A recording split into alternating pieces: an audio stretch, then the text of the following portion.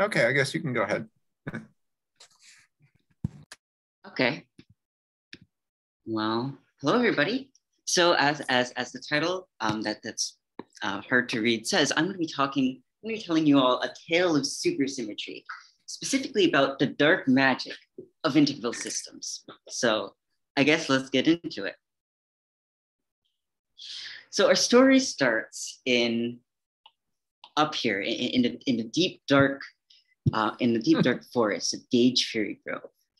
And we'll start with meeting a bit of a cult of symmetry, because we see there's a bit of a communion going on.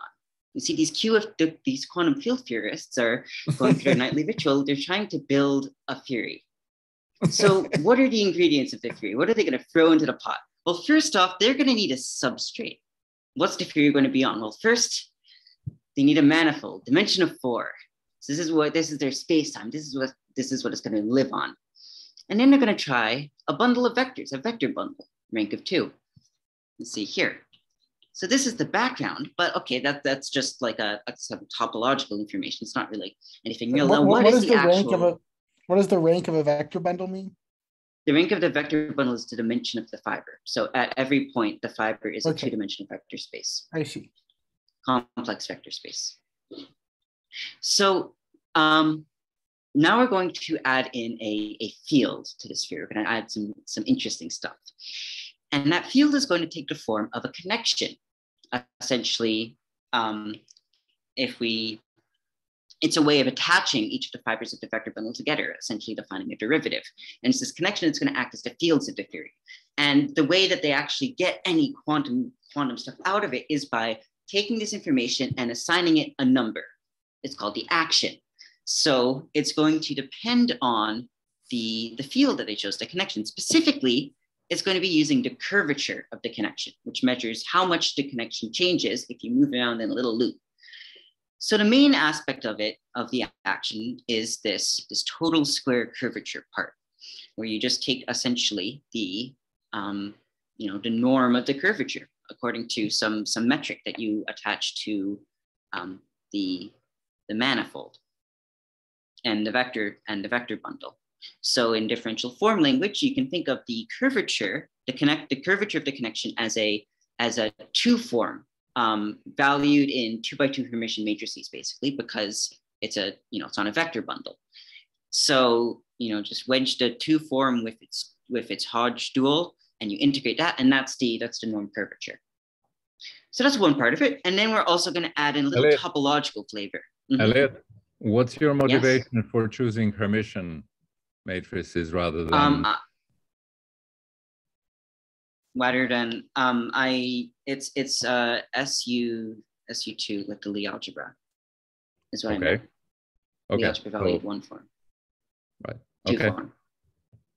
Yeah. So I guess there should be a trace here, because you need to turn this. This is in the Lie algebra because it's a Lie algebra thing, and we're taking the trace to turn it into a number because we need to give it a number.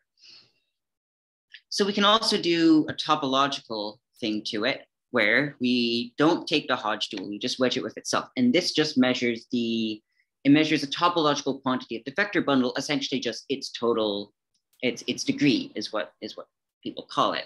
But all the interesting physics is in this part, because, like if I just change my connection a little bit, it does not change the topological part of the action. So this is where the real star of the show. And from this, we get what's called Yang-Mills theory. In the action, and minus trace, actually, but minus trace. Thank you. So we get Yang-Mills theory, which so right now, they don't really need to be meeting in the middle of the woods at night, because they're not doing anything particularly, against the law here. This is pretty normal stuff. In fact, our universe, the universe we live in, runs on a Yang-Mills theory, just like this. In fact, this SU2, it has an SU2 factor too. This bundle of ring 2, that describes the weak force. Essentially, these fields, these connections propagating throughout the space-time, quantizes into the carriers of the weak force. So Yang-Mills theory, and then we can we have these parameters that control the strength of the 2 parts of the action. We can combine them all into a single parameter called like the coupling constant. And this is going to be, this sort of characterizes how strong the action is. So now, why were they in the woods? Well, you see they got a little bit too greedy. And they flew too close to the sun, I guess they could say, because they didn't just want, they're physicists. They really like symmetry. They're a cult of symmetry. So they tried to go for supersymmetry. They wanted to add, they're adding all of these fields, all of these bosonic fields, the fields described by these connections, they're adding anti-commuting partners. They're adding fermions. And not only, they don't just add a single supersymmetry. Here's the thing, they add two of them.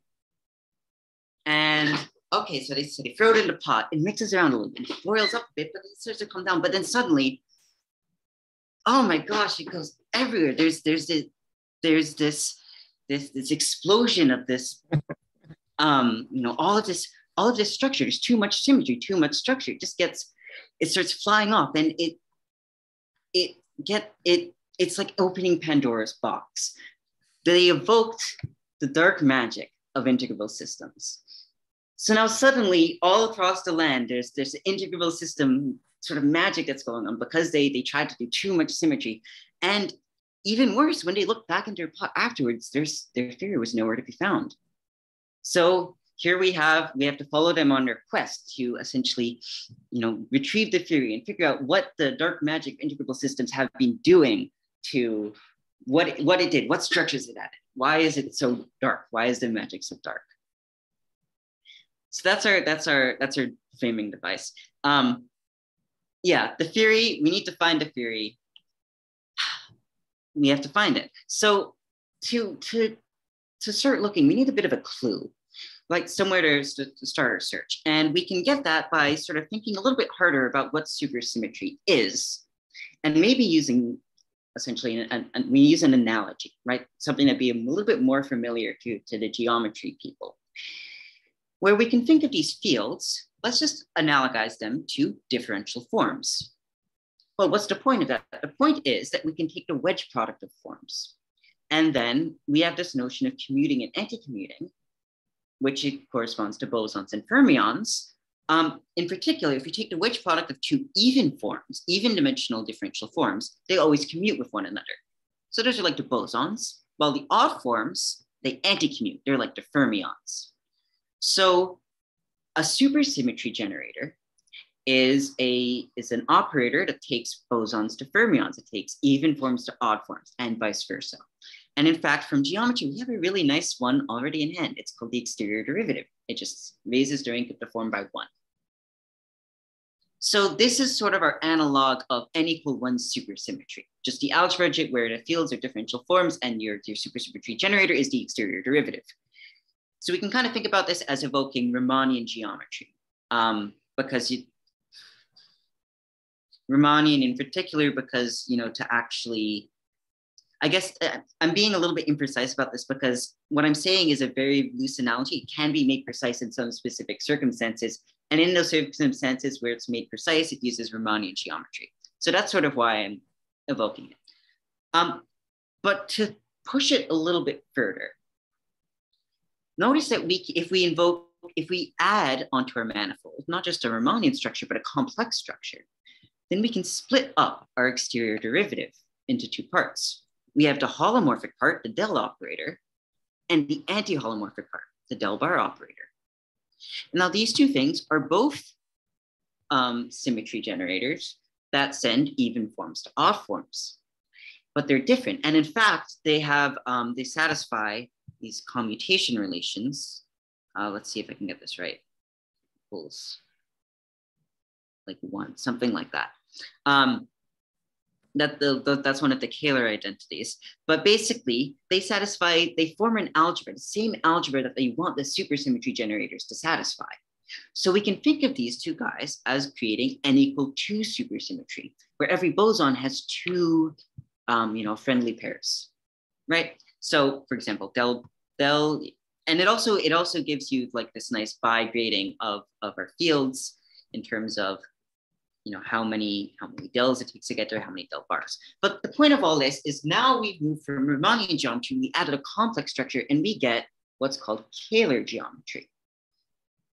Hold So on. in particular, Can you explain a little more about this anti-commutation relation? Like, if I just thinking about in terms of what they map to, does this mean there's like a copy of omega p comma q inside of omega p plus 1 q plus 1 or something like that?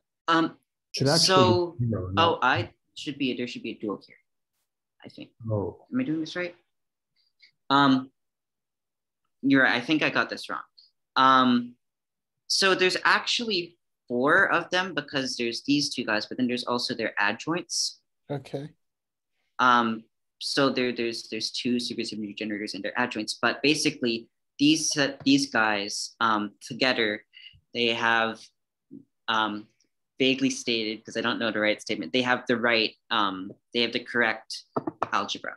They have the algebra you want because of some facts about Kähler geometry. Let's just leave it at that. Okay. Okay. I'm sorry. I don't think I can derive it on the fly.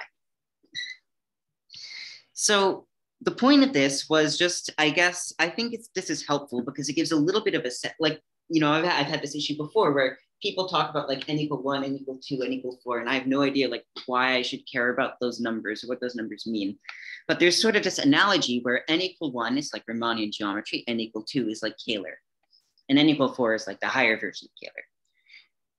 But this actually gives us a hint of where we can, since we're using n equal 2 geometry, we can sort of see where these extra structures came up and what sort of extra structures it adds to the system.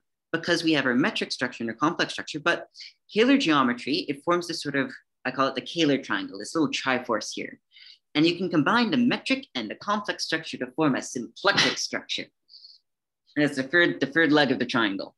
And the symplectic structure is interesting because this is actually the structure underlying classical mechanics. And there is our breadcrumb. That is where our QFTists are going to go searching. They're going to look for classical mechanics and see what structures arise in there and try to find the dark magic of integrable systems there. So we move on to chapter 2, sort of a more fishy situation. can I just stop you a second? Yeah, and I want to ask Tristan if this is a correct interpretation. Could you go back 1 page? So just to sort of say what you're trying to say here about the n equal 2 and Kähler. So the point is that now on this direct sum of the cohomology spaces, now you've split it or the form spaces, you split it into P and Qs, okay? Right. And the difference with Kähler now is that you have an action of a Lie algebra of SL2 because you've got the Lefschetz operator and its dual that act now on those spaces and commute with the D operator.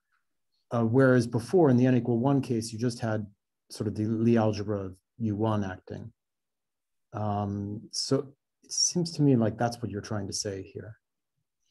So the thing I was referencing specifically was there's this paper by Hitchin that deals with hyperkähler geometry, and it sort of spells this out in detail. But essentially in a sigma model, where your fields are maps into some manifold, then adding supersymmetry to the manifold means that the as far as I understand it, the supersymmetry operators, when carried over to that manifold, they act as either the exterior derivative or as these del and del bar operators. I guess that's in the case of like a topological field theory, like after you twist it or something. Right. So that's what I was saying, but I think what you're suggesting with the SL2R is that like when you add supersymmetry, you have these like, it's like an R symmetry, something like that. Exactly. Where there's this extra symmetry acting on stuff. And yeah, I don't know enough about it to say anything more competent. Unless Tristan has something to add. I don't know how many physicists there are in the audience other than Mike, I think. But the direct mapping that Elliot was referring to here is just suppose you have some bunch of bosons and you happen to have 2 kinds of fermions and their conjugates. So psi 1, psi 2, psi bar 1, psi bar 2. And so then those psi 1, psi 2, psi bar 1, psi bar 2 would be the analogs of D, the differential, D of x bar. and then these partial derivatives that you see, these del operators, they're the conjugate operators, derivatives with respect to them. So the supersymmetries here in that direct physics representation would just be partial derivatives by the fields, or mathematicians, I think, would like to call them as vector fields. And just because you had two fermions to start with, two real fermions, you can make complex combinations with them, then you have this picture here, the omega PQ. Okay, thank you. I don't know this story very well at all. So I was just trying to use this as like a very, like, to try to get some modicum of intuition. And by the way, there is another reference, much older in general, this reference or analogy between forms and bosons versus fermions comes to mind. Jeffrey Rabin and some other folks who were working on the understanding of what supersymmetry ought to mean. Indeed, they were trying to even define something like there as an integration over anti-commuting variables in terms of integration over one forms. So there is a relatively precise one-to-one mapping that you have on the left-hand side here in this little book that you are drawing. Okay, thank you. Thank you for the input. There's a question in the chat about the Lefschetz operator. So that system that have by degree 1, 1. Yeah. Yeah, it'd have to be even. Yeah. Yeah. Yeah. Something like that. Yeah. Okay. So now basically we're gonna follow our QFT theorists, or QFTists down south as they go into classical mechanics land.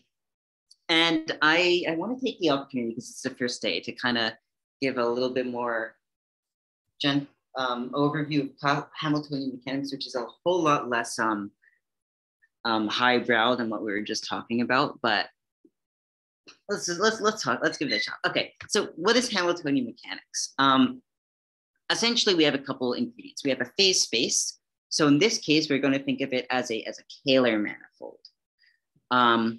So that's our M. And then it's basically a phase space. Hamiltonian mechanics is a rule that assigns it to a function, a Hamiltonian on that phase space.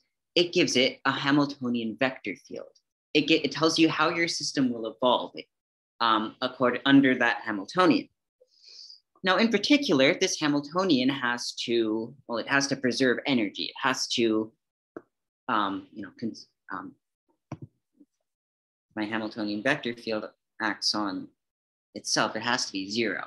In other words, it has to lie on a level set somehow, which gives a challenge of how do we actually, canonically define a single vector on the level set. That's what the phase space structure does. So, for example, with the Riemannian structure, we can always take the gradient, right? So that's normal to the thing, but then we need a way to rotate it 90 degrees. And that's where the complex structure comes in. Basically, we just multiply by I, right? Because multiplying by I, it like rotates 1 to I, right? That's a 90-degree rotation. That does what we want. More formally, you can think of this complex structure as an endomorphism of the tangent bundle that squares to -1. So it's like a matrix sort of analog of I. So okay, let's talk about an example. One-dimensional dynamics. So just a particle on a line, right? And then its phase space, it has the position coordinate. Here, it also has a momentum coordinate. So it's R2. But in this case, we can get the phase space structure by considering it as just the complex plane C, because that's a Kähler manifold. And then, so let's try to take a given Hamiltonian function, say let's look at the Hamiltonian P, just a momentum, just that coordinate, right? So its gradient, it just points straight up. And by the complex structure, we rotate it by 90 degrees. Rotate it by 90 degrees. in the wrong direction. Whoops. But might have to use a negative sign here somewhere. But rotated by 90 degrees so that our Hamiltonian vector field is just a straight line moving along a constant momentum, which makes sense, right? Because if I have something with a fixed momentum, I want its flow to be translation. That's what we mean when we say momentum is a generator of translation. So constant momentum, you move constantly in the x direction. This brings us nicely into a sort of, the nice part about Hamiltonian mechanics is all of their symmetries. So what do I mean by a symmetry? I mean a vector field, sort of an infinitesimal symmetry.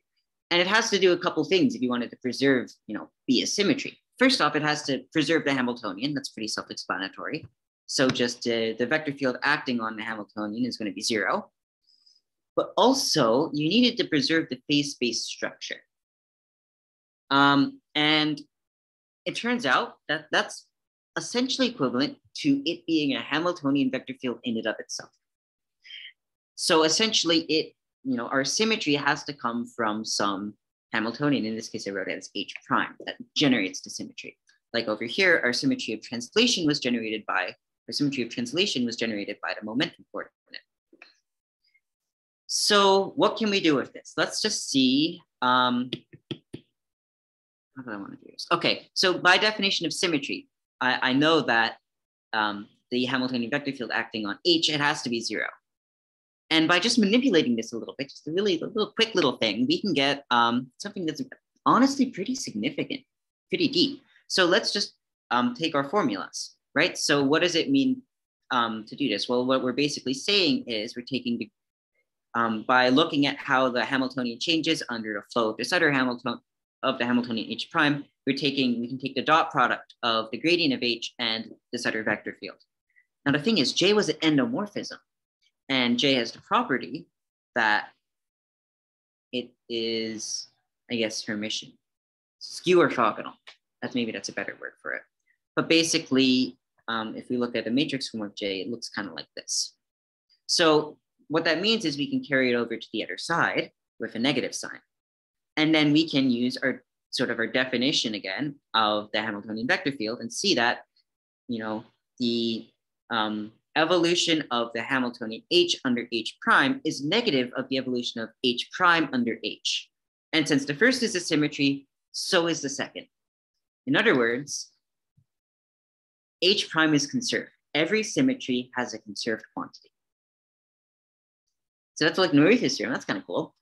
Now, the really interesting thing about this for our purposes is that it means that every symmetry kind of acts twice. Because there's the first, let's say that H prime is a symmetry, and let's just try to reduce the dynamics as much as we can. Well, first off, we know that it's going to be constant. H prime is going to be constant. So we might as well just restrict to a level set where H itself is constant, right? So that reduces the dimension by 1. That's kind of what you'd expect when you impose a symmetry. But moreover, let's look at the sort of vector fields of H prime.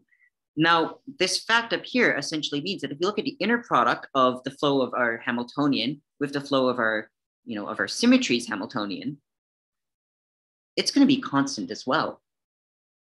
Which means essentially that you're going to keep, if you start going in a certain, a certain speed in a given, in your H prime direction, you're going to keep going at that speed. It's going to be predictable, right? So for instance, over here, here's our example. Even though we only can for sure restrict to the H prime equal constant level, we can only for sure restrict to this H prime equal constant. We can only reduce the dimension by 1, but that still means that the flow in this other direction, in the Hamiltonian vector field generated by H prime, in that direction, that's going to be predictable. It's going to be fixed, right? So a good example over here is that's saying, for example, if I have a 3-dimensional Hamiltonian, I don't know, let's say it's preserved under, it's symmetric under X translations, right? So that means that its X component of its momentum is conserved. That means 2 things. One, you lie on X momentum is constant on that level set, but also it means that your X velocity is going to be constant, right? So you get twice, you get 2 for 1. So this like if you for stuff like what's it called? Symplectic reduction, it like uses this property to reduces things like twice as much as you'd expect. It's kind of weird. Okay, so now our merry band of QFTers, they're going down, and they come to the town of Louisville. And in the center of Louisville, they see this very weird structure. It's this gigantic series of nested tori. And on the tori are a bunch of little fish in this case. They're just going around in a constant direction. They're flowing around. And this is a very curious sort of phenomenon that happens. So they ask one of the nice little fish who are going over to the tori. They ask one of them, okay, what's going on here?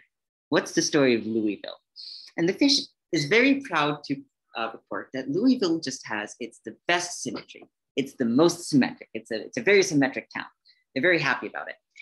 And that causes this phenomenon called Louisville integrability, where essentially we have as much symmetry as we can shove into the system.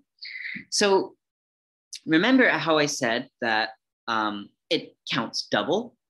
So if we have a 2n dimensional phase space, then that means that we can only actually put in n symmetries, right?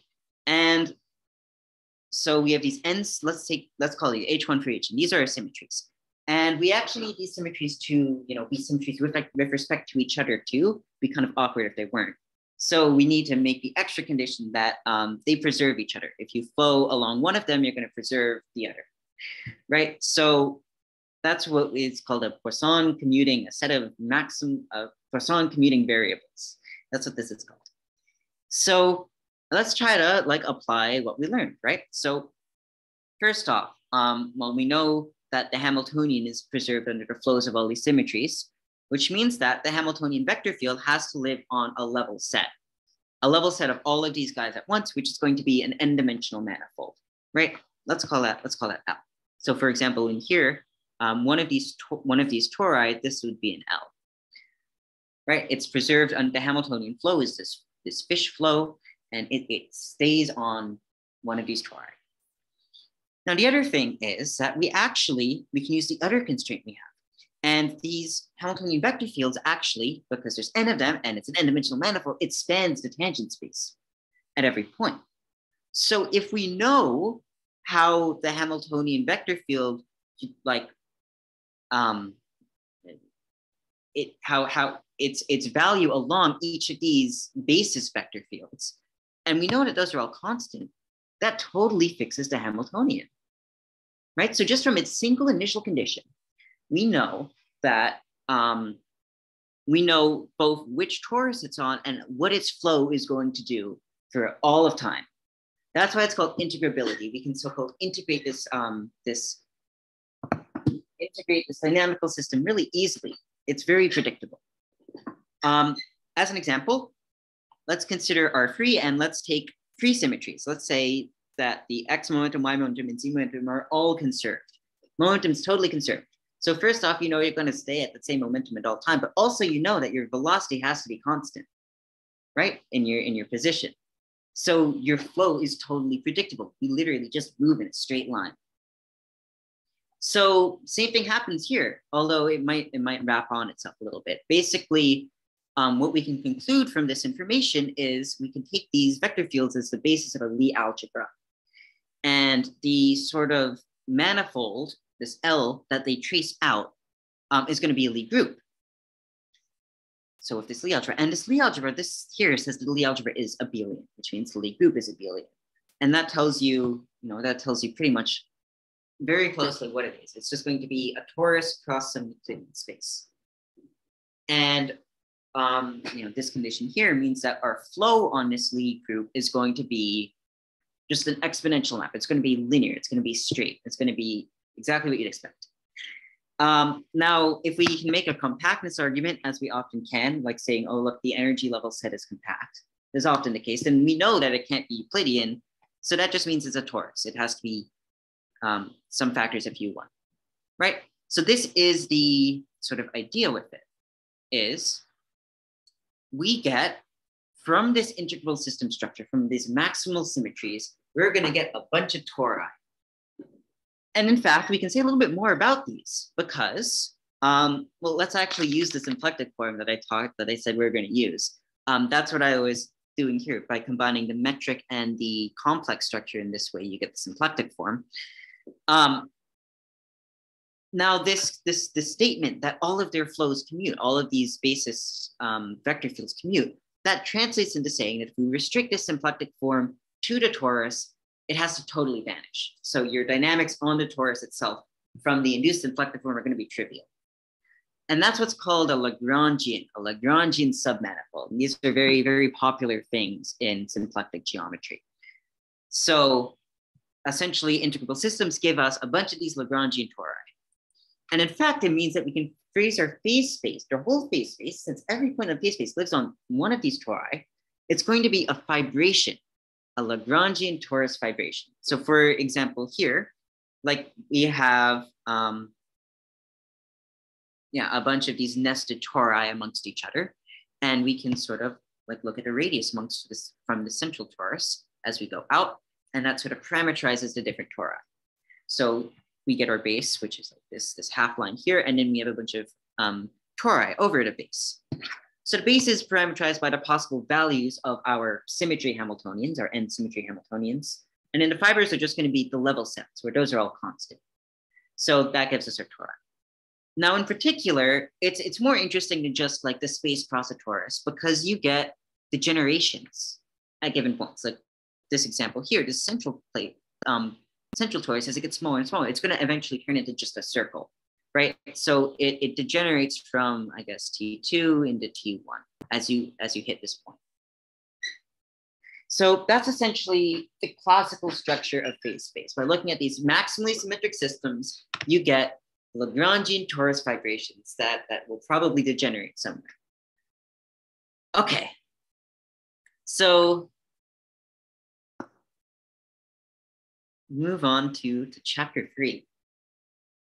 So, after learning about the Louisvillians and their ways and their cultures, they asked, okay, have you seen this field theory? Is one that escaped us and kind of, we can't find it. We're looking for it. And they suggested, oh yeah, okay, just go to the east through the mountains and look inside Soliton Swamp. So this is going to be the next stop on our journey. In particular, so they walk into Soliton Swamp and like it's a very like it's a wet place. There's lots of shallow water waves going on, that sort of thing. But they see a very strange sight, a line of frogs, and the frogs all have their tongues attached to the one in front of them. And these frogs are kind of hopping along. Like, what's the deal with that? It's like a toad lattice, a toadal lattice, maybe. So these frogs have this very peculiar property with their tongues, where the force that it takes, that they retract their tongues with, depends on how long they're stretched out. And in particular, it goes exponentially. It exponentially decays the longer their tongue goes out. So this ends up giving like this frog in the center, for example, that has forces pulling from this side and from this side, and it gives interesting dynamics as when the frogs jump around and that sort of thing. So let's consider, say, n toads in a line, all stuck together like this. So we have a Hamiltonian describing them. It has this kinetic energy term, that's what you'd expect. And then you have the potential term, where you add up all of the distances from each frog to its neighbors. And it's a very nonlinear Hamiltonian. You don't expect to see super nice wave properties because, again, it's exponential, it's nonlinear. But the interesting thing is, it's called Soliton Swamp for a reason, because these have so-called soliton solutions. For example, the QFTers, they noticed that in this one chain of frogs, there were these two hopping, like they were hopping over, and there's these waves propagating down the thing. And two of them were about to hit each other. And they thought, okay, it's nonlinear. They're going to do something weird. It'll destruct it. But as they went through each other, they crossed, and then they passed each other without even seemingly interacting at all. Again, I want to emphasize that's expected for linear waves. That's just superposition. But for nonlinear waves, this is not what you'd expect. And these are called solitons. These basically self-propagating waves that keep the same amplitude and configuration in space over time. And they're useful because, oh man, just a second, I'm sorry.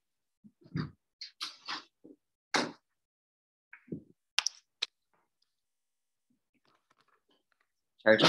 Okay, they're useful because you can actually, the interesting thing about the system is you can split it entirely into sums of solitons. You can decompose any wavefront into just a bunch of these different solitons.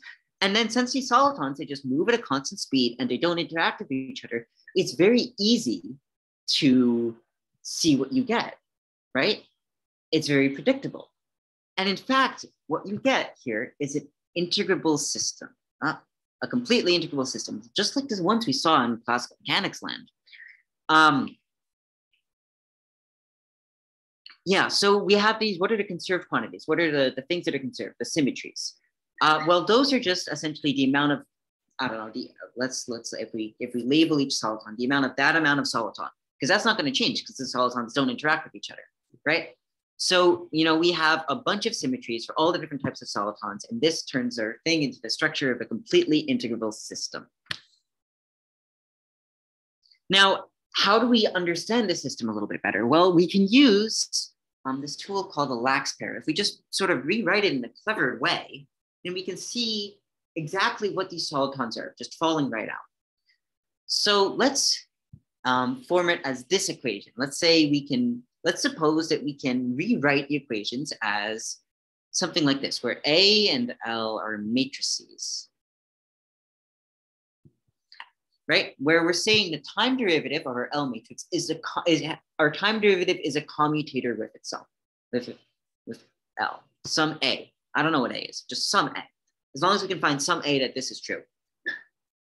And this is interesting because, you know, the commutator is like an infinitesimal version of conjugation, right? If this is in the Lie algebra, in the Lie group of matrices, it's conjugation. So when we integrate this, it means that we just have our L of t, you know, for some matrix L, the matrix L that sort of describes our system, is just going to be a conjugation by a unitary matrix, which is going to be just the exponential of A. And in particular, you know, conjugation, it doesn't change the eigenvalues.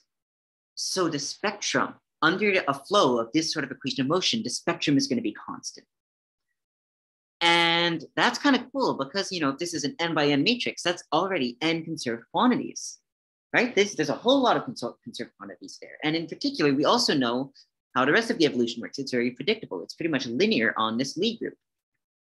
So the eigenvalues are the conserved quantities in this case, but it's the eigenvectors that are the ones that are changing. And these sort of act like the angles of our torus.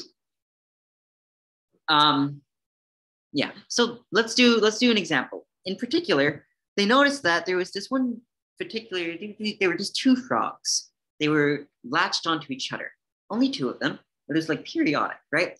And they were hopping along, and they just like all of the other frogs. But this one, they could see that, okay, these frogs, these came from their theory, their lost theory somehow. I don't know how did they get into frogs, but like they could see the dark magic all over it, I guess. So let's look at this example. And this is a good example because we can actually write down what these matrices are.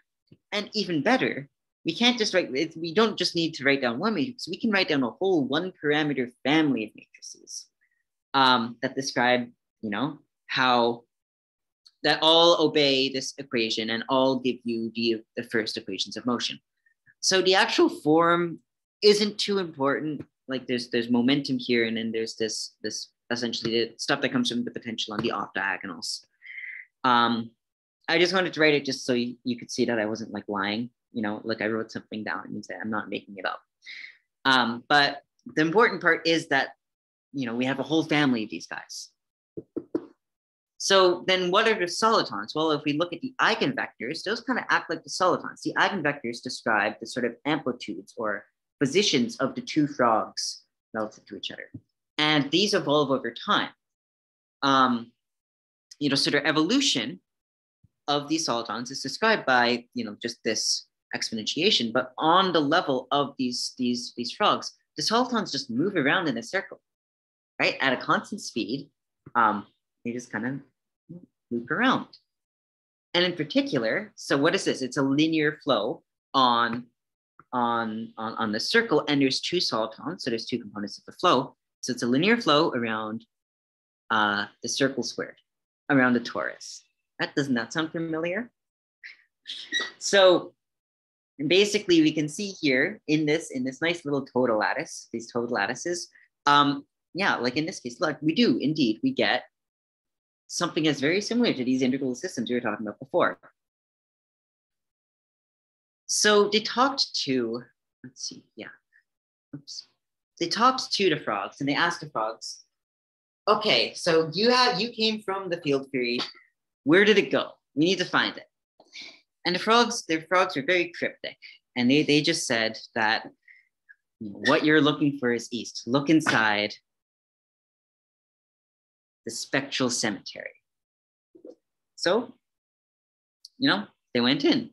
And it's a very curious place. It's very, very spooky, lots of fog everywhere. And it seemed like it's like a Riemann surface graveyard, right? Like maybe there's like a torus over here or something, but like they came across this, in particular, this copy of CP1 shaped tombstone. But as I went closer, it jumped out at them. Look, what is that? It's a spectral curve.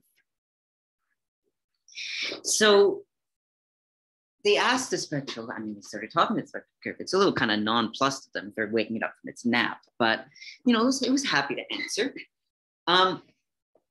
See, the spectral curve, they claimed that it contained the soul of those frogs over there.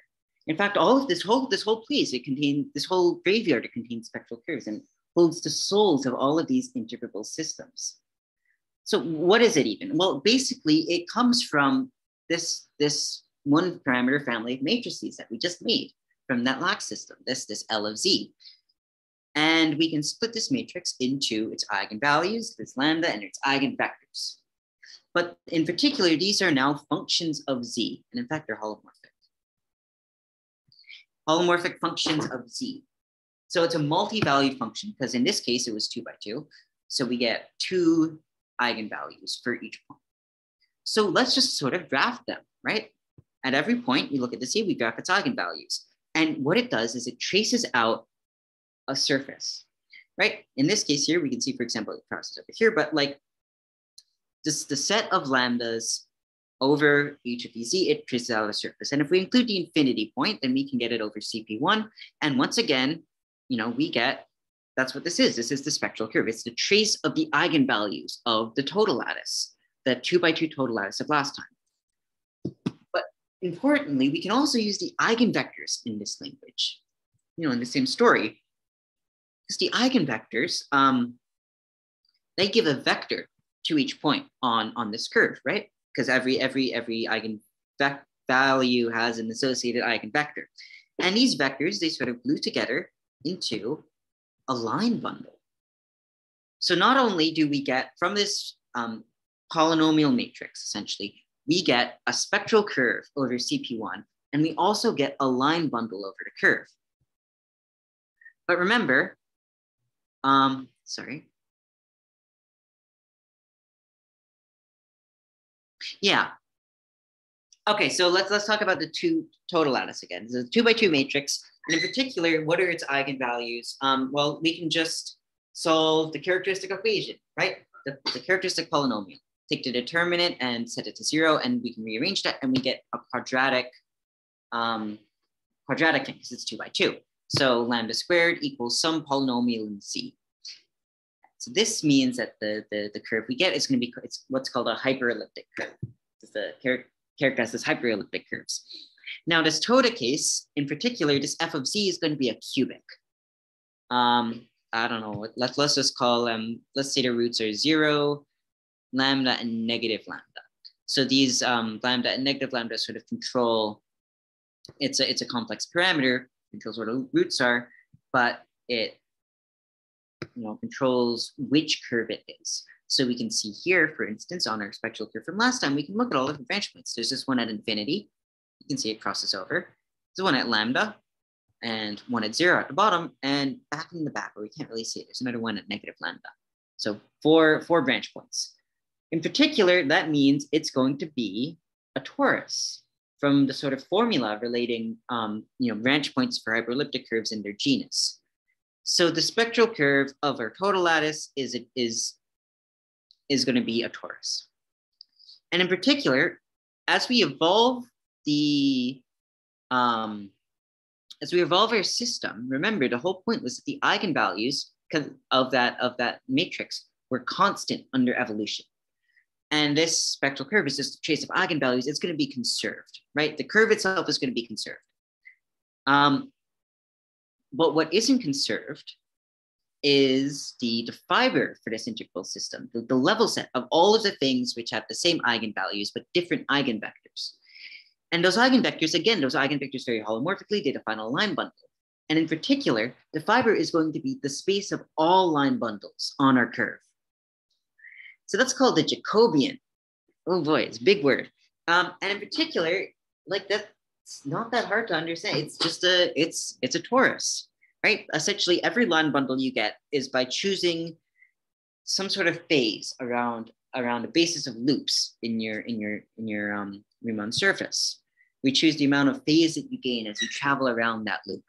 And the line bundle of, okay, well, if in a genus G case, there's going to be 2G loops, right? The first homology is going to be Z to the 2G. There's 2G loops, and we just assign a phase to each one.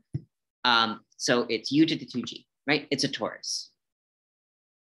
So that gives us a really nice picture, right? Where we can sort of, well, let's, for instance, we have the base, which sort of characterizes the different spectral curves. In this case, it is actually it's going to be a vector space because, well, it's just defined by, in this case, 2G minus 1 roots, right? It's 2G plus 2, and I'm subtracting 3 because you have a Mobius transforms that gives you 3 degrees of freedom to take away. Basically, these 2G minus 1 roots like to find a thing. So this is like a copy of C to the 2G minus 1. The way I'm saying it is a little bit redundant. There's more economical ways to do it. But anyway, that's the base of our system. And then we can look at the fibers, and the fibers, for the most part, whenever the curve that is defined is going to be regular, it's going to be like a nice smooth Riemann surface. Whenever that happens, the fiber is just going to be the Jacobian here, right? And the flow on the Jacobian is just, it's a torus, it's an integrable system. The flow is linear. So that gives us essentially our picture of this integrable system. It lives on this the phase space turns into this Lagrangian torus fibration, where the base is spectral curves, the fibers are tori, and the evolution is a straight line along the Jacobian. And again, what happens, I mean, sometimes it's going to be singular, like at this point in the center, for instance, where I guess that would be lambda equals 0. So a bunch of the roots coincide at the same place. So the spectral curve is going to be singular. So it's not the Jacobian. It's going to be more complicated. In this case, it's like nice. It's 5 copies of P1 in this cute little bubble pattern. But that's just a degeneration, right? That's what happens. Like, as I said, these integral systems, they generally like to degenerate. They aren't just tori everywhere. Okay. So actually, I think I might be able to finish today if I, okay. One last step. They can finally, they ask the spectral curve. Okay, great.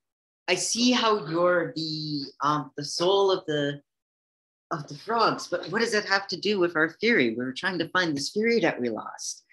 But the spectral curve very wisely said, no, it's the soul of that theory too.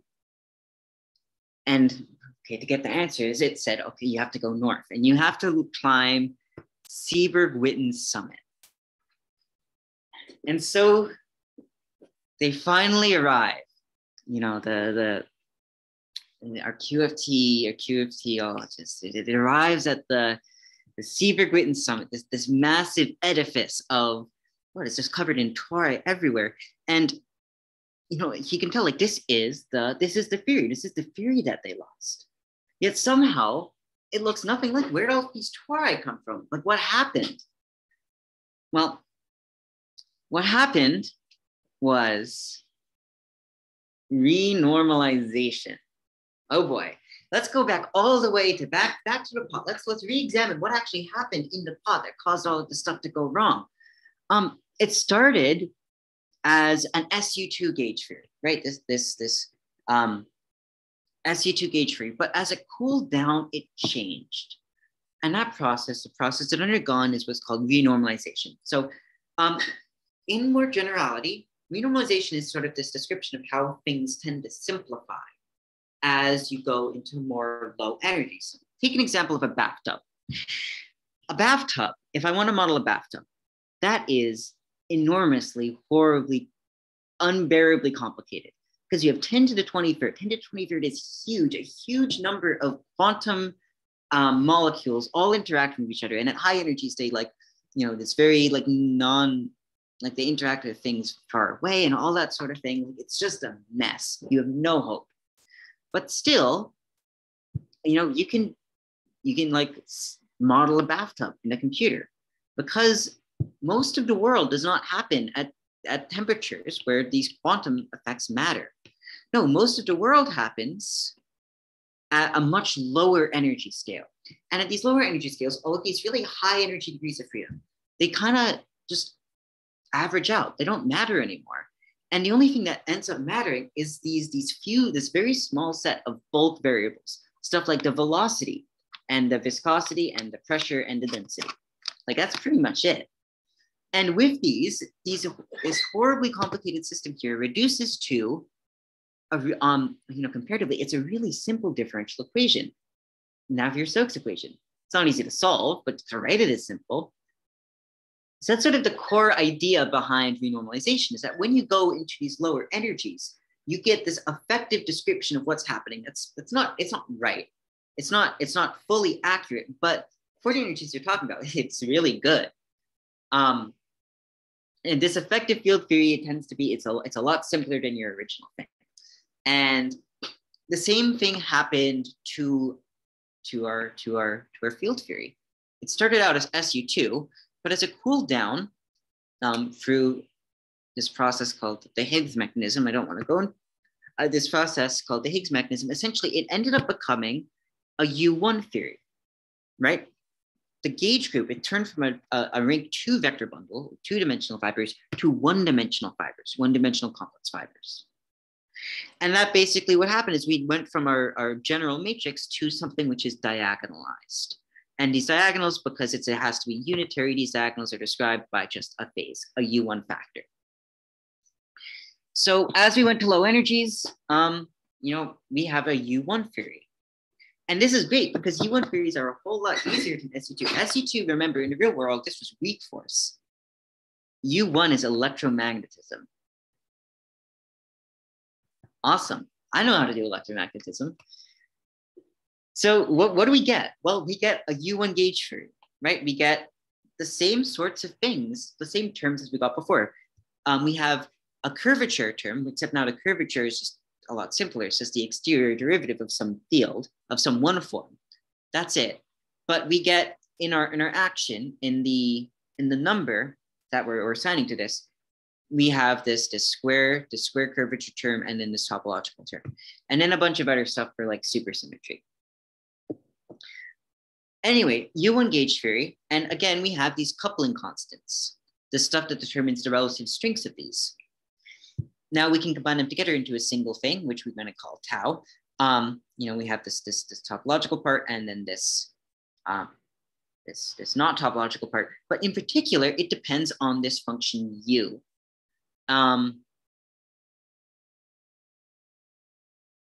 Okay, so if I have about 10 more minutes left in the talk, should I just keep going, or should I stop earlier and wait till next time or something? I can't hear what you're saying. Maybe we should discuss what we're going to do next. So this actually was a really nice introduction, but maybe we should go into some more detail about yeah, I haven't quite gotten to the punchline yet, but that'll probably take a little bit longer than 4 minutes, which is why. What do people think? I can take the first 10 or 15 minutes next time maybe to finish this up.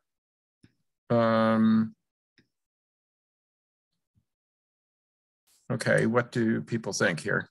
But do we have anyone for next week? Both Richard and Lucian, I think they are not here, so they were kind of, I think, willing to give a talk, but none of them are here. Well, maybe you should pause here and continue next time for the first 15 minutes, and then I'll try to recruit somebody to continue where you leave off. How about that? Yeah, Dr. Wentworth maybe offered, I'm not sure if he actually offered to talk about super Yang mills. Yeah, so I think that would be good. So maybe we should pause here, and then okay, you can continue for 15 minutes next time, and then he'll sort of take over after that. Does that sound okay? Okay. Yeah. All right. So I guess then I should ask if anybody has any questions for what I talked about this time. About that torus vibration. So what happens when we get the singular fibers? So you were kind of said it, but how the singular fibers are treated in physically, how they affect the physically, like in terms of the physics, or yeah, I mean how they are treated. I don't know how they get around. Trying to think of a good answer for this. I mean, in some sense, like this picture is a pretty good example, where the flow goes around both dimensions of the torus. Usually that's what happens. But as you get to the singular fiber, essentially one of those dimensions goes away. And the other one, you just get straight flow around a circle. That's what happens at a singular fiber.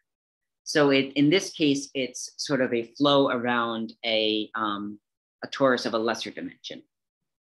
So maybe that's an answer. Like in terms of the field theory stuff, which I haven't gotten to yet, the singular fibers mean something.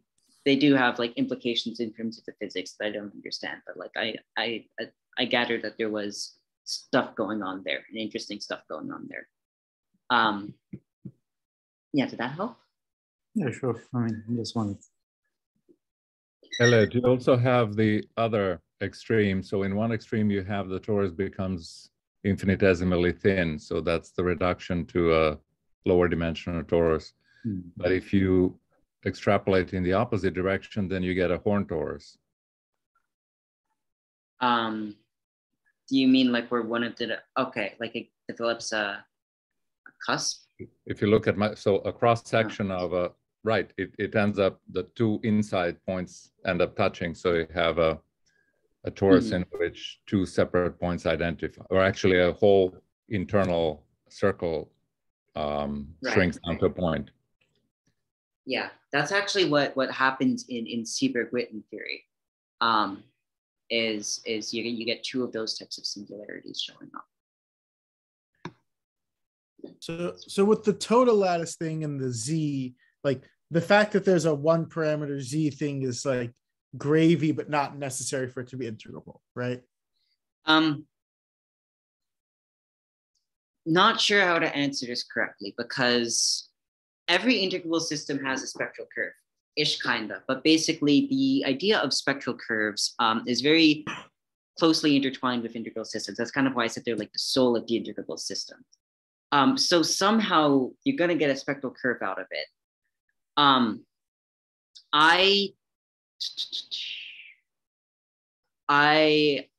not sure.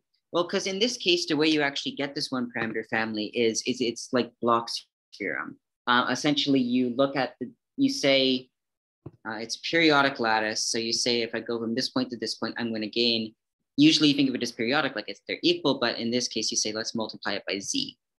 And that's where you get this one parameter family. So it's not like it came out of, like, just pulled it out of a hat. That's sort of where it came from. And I imagine you can do this in a lot of sort of systems, but I guess in general, integrable systems are kind of like, they're like a body of related techniques, but there isn't like a nice systematic way of dealing with them. It's kind of like, you know it when you see it. And like, if you can find a Laxker, that's great. But like, if you're just looking at a system you think is integrable, there's not necessarily an obvious way to like write down this one parameter family of things, I don't think. Okay.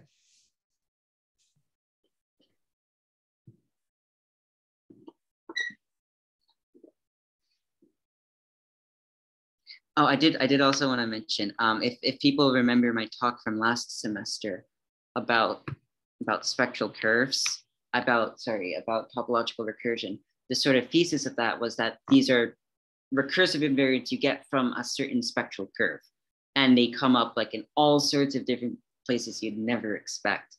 And you know, that's sort of what the dark magic of integrable systems is because all of those kinds of spectral curves show up. There's probably going to be integrable structure somewhere in there too.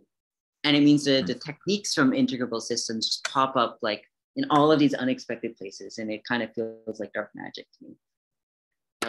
That's why I went with this thing.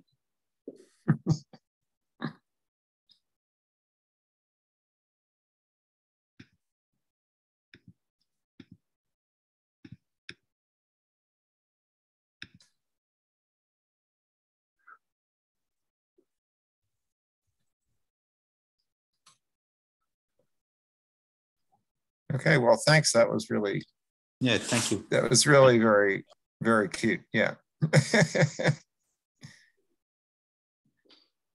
Thank you.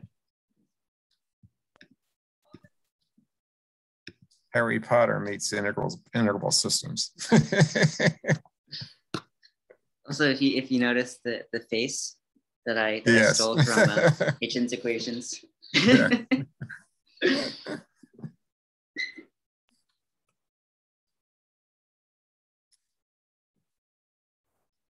Okay, so Okay. See people next week. All right, so I'll stop the recording now. Mm-hmm.